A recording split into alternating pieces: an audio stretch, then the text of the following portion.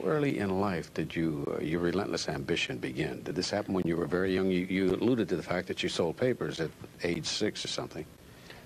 Well, I don't know. It just, I don't really feel like I'm that ambitious. Oh, come on. I'd hate to follow you around for a week. Yeah, well, I just work hard, but I know a lot of people that work hard. My father worked hard and set an example for me, and I know a lot of people that work hard. What does that mean, working hard? What is your day like? Work hard is, you know, hustle all day long. You know, you talk about hustlers. Pete Rose on the baseball field. I try and do that all day long.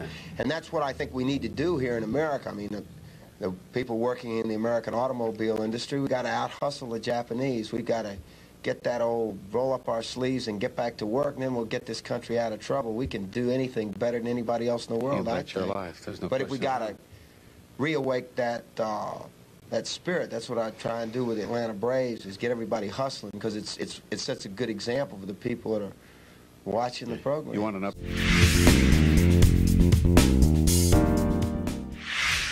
I mean, what made you single-handedly decide to replenish America's bison herd?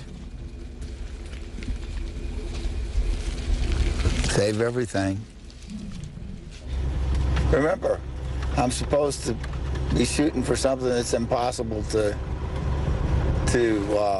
have happen in my lifetime. And he has done the impossible many times, like the 1979 Fastnet race off the coast of England. A massive storm whipped up winds and waves that left 15 sailors dead. To this day, it's considered the most dangerous ocean race ever. And Ted didn't just survive, he won. And that's where we started our conversation about his amazing life. Was there ever a moment that you thought you wouldn't make it? No. But I didn't spend a whole lot of time thinking about not making it. I was trying to figure out how to keep going. Were you afraid? No.